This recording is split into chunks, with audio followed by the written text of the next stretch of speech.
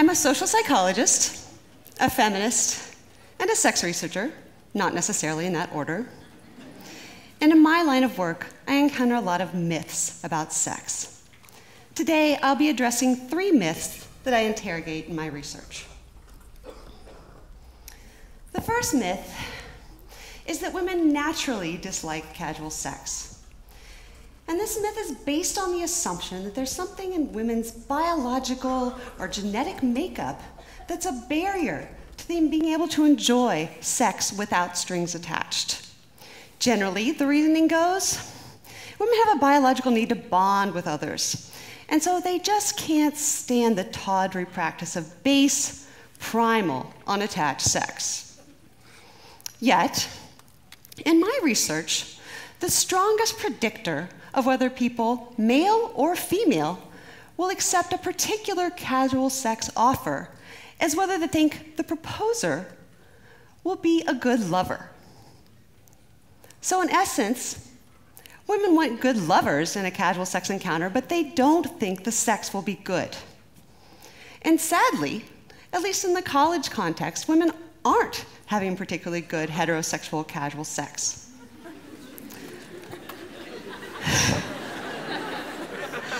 Let's consider a comment by a college male in a study by Armstrong and colleagues. He said, "In a hookup, I don't give a shit about whether a woman orgasms." And this was not an uncommon sentiment in Armstrong's studies. So women have good reason to suspect that if they have casual sex with men, it might not work out well for them.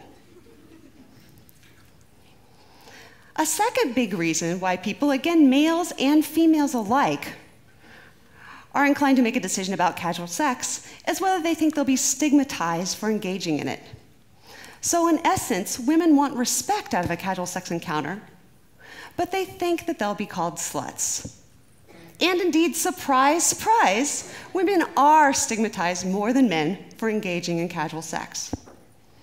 And bizarrely, the very men who are so desperately craving casual sex are the same ones who are disparaging women for engaging in it, for example, by calling them sluts. Does that make sense? Okay, let's talk to these guys. Okay, guys, let me get this straight.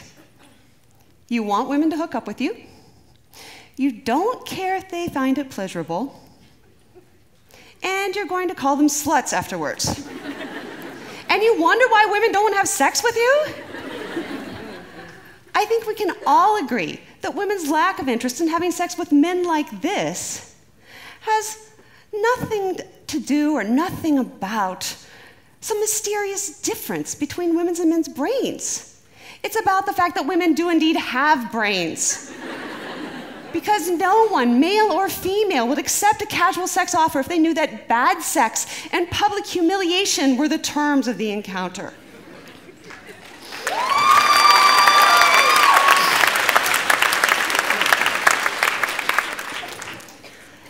And it's telling that in my research, when we control for these 2 factors, the sense that you'll be stigmatized for engaging in casual sex, and the sense that the sex might not be good, gender differences in casual sex disappear often. So it seems to me we should be thinking a lot about social and cultural factors before we turn to biological or genetic explanations for gender differences in casual sex. So far, I've been talking about heterosexual encounters, but what about lesbians and gay men? So according to cultural perceptions, who likes casual sex more, lesbians or gay men? Most people would say, both lay people and the general public, and also researchers, that it's gay men who are the ones who are always up for casual sex. So we did a study in which we asked lesbians and gay men to imagine that someone randomly on the street came up to them and said, "Do you want to have sex with me?" We asked how they would respond to the offer. Despite these cultural perceptions, we found no differences in how lesbians and gay men would respond to someone just coming up to them randomly on the street. And indeed, we've done a number of studies with lesbians and gay men where we ask about their past offers of casual sex and whether they accepted them or not. And very often, we can't find these expected gender differences. Now, what about people who are attracted to members of both genders? We did one study with bisexual women, And we asked them to imagine that either a woman or a man proposed casual sex to them, and they were much more likely to accept the offer from the woman than from the man. And then a study with both bisexual women and men, we only found gender differences when a male was making the proposal. So when it was a guy proposer, the bisexual men were more likely to accept the offer than the bisexual women. But when it was a female proposer, there were no differences. Perhaps we can conclude from these data that it's not something in women's biology that prevents them from enjoying casual sex. The problem is that males are less appealing casual sex proposers than women are. So let's move on now from a casual context to a committed context and myth 2. And this is the myth that monogamy is the best relationship style for everyone in every context, hands down. And I found in my research that people ascribe a variety of positive traits to people who are in monogamous relationships in comparison to consensually non-monogamous relationships. And I say consensually non-monogamous relationships. I'm referring to people who are swingers, or people who are in open relationships, or people who are polyamorous. These are people who've decided that it's acceptable for their partners to have romantic and sexual relationships with others. Participants in our studies believe that monogamous people have better romantic relationships, and that they're less likely to get STIs. So we were curious about how far this bias in favor of monogamy would go, so we added some questions that don't have anything at all to do with monogamy. And in a comical turn, we found that monogamous people are also perceived as better dog walkers and more responsible about taking daily vitamins. I'll leave the task of discerning dog walking skills to the Humane Society, but I will talk more about 2 of the other dimensions on which monogamy is perceived as superior. The first, I'll call this submyth A, is the idea that monogamy yields fewer STIs. And the assumption is that monogamous people are doing everything right. They're staying with one person, they're taking care of their health, they might be a little bored, but they're definitely safe. And it is true that monogamy, if perfectly implemented, would stop the spread of STIs really quickly. But we still have STIs. And this may come as a surprise to some of you, but monogamy at some times fails. And I've actually found that about 1/3 of the people in my studies who say they're monogamous have actually had sex with someone else since that relationship started. That, of course, would mean that an even higher percentage of monogamous couples are affected by incidents of cheating.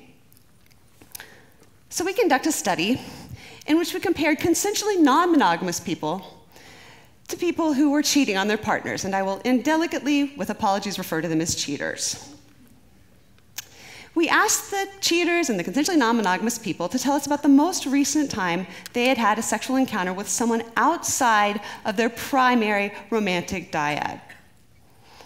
So their most recent extra-dyadic encounter, and we asked them about safer sex during that encounter. The consensually non-monogamous people were significantly more likely to have discussed STI history prior to the encounter than the cheaters. They were also significantly more likely to have used condoms during the extra-dyadic encounter than cheaters. And bless their hearts, the consensually non-monogamous people were significantly more likely to have covered or sterilized their sex toys if they used them during the encounter than cheaters. So, in essence, consensually non-monogamous people are having better, safer sex than people who are cheating on their partners. And of course, better, safer sex will lead to fewer STIs, not more. So the next myth I'll talk about is that monogamous people have better relationships. To test this hypothesis, we compared consensually non-monogamous and monogamous people on a variety of measures related to their relationship. Did we find that monogamous people were these glowing beacons of relational adjustment? Let's see. We found no differences between monogamous and consensually non-monogamous people on their commitment to the relationship. We found no differences in passionate love for their partner. We found no differences in relationship satisfaction. And we found no differences in trust for their partner.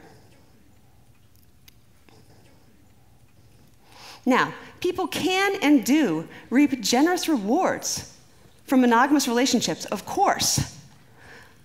But what I'm not seeing is evidence that monogamy is overwhelmingly superior to other non-monogamous relationship configurations. And that brings me to myth 3. I have the sense that people are irrational about sex, and especially about STIs. So in this last myth, I fused the twin ideas that sex is immoral, or that people who have sex are bad, and that sex is just really incredibly dangerous for you. We tested these ideas in a number of ways. In one study, we simply asked people to estimate the number of people they would expect to die driving once from Detroit to Chicago, or by contracting HIV through having one instance of unprotected intercourse. Now, keep in mind, it is about 20 times more likely that you would die driving the Detroit to Chicago stretch than that you would contract HIV from one instance of unprotected intercourse. But yet, participants in our study were convinced that it was 17 times more likely that you would contract HIV from having unprotected sex once than you would die driving from Detroit to Chicago. So in another study, we examined the messages that we receive from organizations that regulate public health and safety. Specifically, we looked at Department of Motor Vehicle websites and public health websites for each state. Now recall with me that driving is a far riskier activity than sex. But none of the DMV websites mentioned that the best way to avoid getting into a car accident is to stay out of a car.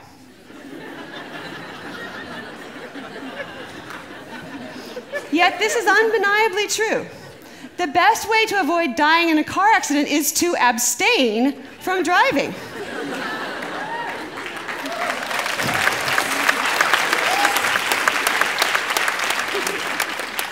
They didn't mention this, but 72% of the public health websites mentioned that the best way to avoid getting an STI is to abstain from sex entirely.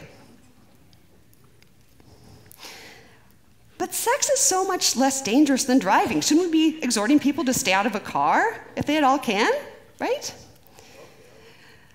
When I think about this study, I'm inclined to think about parents of adolescents. American parents are excessively, by my estimation, concerned about preventing their adolescents from having sex. And if you ask them why, they'll say, well, it's not safe for them to be having sex. But yet, what really is the worst thing that can happen from deciding to have sex? We all know that pregnancy can be easily prevented. And HIV is really serious, and people should take it seriously, but it can also be stopped by using a condom. And in this day and age, if you contract HIV, it's a manageable health concern. It's not a death sentence. By contrast, car accidents are the leading cause of death among adolescents.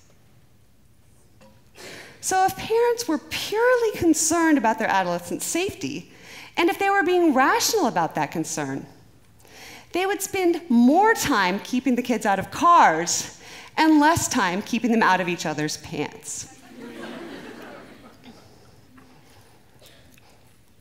I have one more set of studies to talk to you about. In these studies, we had people read one of two stories. In both stories, the protagonists were going through a bad breakup with a partner. In both stories, the protagonists had some medical symptoms that they brushed off as nothing, which turned out to be an infection. And in both stories, the protagonist had sex with someone they just met at a party. The key difference between the two stories? In story one, the protagonist transmitted the serious form of flu H1N1 to their partner during sex. In story 2, the protagonist transmitted the mild STI chlamydia to their partner during sex. The person who unwittingly transmitted chlamydia to the partner was perceived as more risky, more selfish, and dumber than the one who unwittingly transmitted H1N1. So in the next study, we varied the outcomes for the partner of the protagonist in our story. This time, in story 1, the protagonist transmitted chlamydia to the partner, and that partner had a very mild outcome. The partner just had to take antibiotics for a couple weeks. In the other version of the story, the protagonist transmitted H1N1 to the partner, and the partner had the most dire possible outcome. The partner died in that version of the story. Now, you might think that the protagonist who transmitted H1N1 to the partner and caused them to die would be perceived more negatively than the partner who transmitted chlamydia to someone and just caused them to have to take antibiotics for a couple weeks, right? Wrong. The person who transmitted chlamydia and caused their partner to need antibiotics was perceived as more risky, more selfish, and dumber than a person who transmitted H1N1 and caused their partner to die. It's apparently better to kill someone than to give them an STI. So when I think about on this side of data, it seems to me that sex is not just stigmatized, but stigmatized irrationally, so that we believe that it's immoral and dangerous. And that means that if you have sex and something bad happens to you, we as a society can say, you got what you deserved. Then I'd like to think about these 3 myths overall, and I think one of the things that they convey is that it's best for people not to have sex. People who transmit STIs are evil. Women who have casual sex are sluts and don't deserve pleasure. And people who have more than one romantic relationship at the same time can't be trusted even to walk a dog. In sum, sex is an unnecessary human indulgence, best avoided by morally good people. But yet, sex has all kinds of positive outcomes. In addition to the obvious, sex has been shown to bolster your immune system, increase blood pressure reactivity, and relieve migraines. So if you have sex, be as safe as you can, and then put all the crazy warnings and stereotypes behind you. Don't feel guilty about feeling good about sex. Thank you.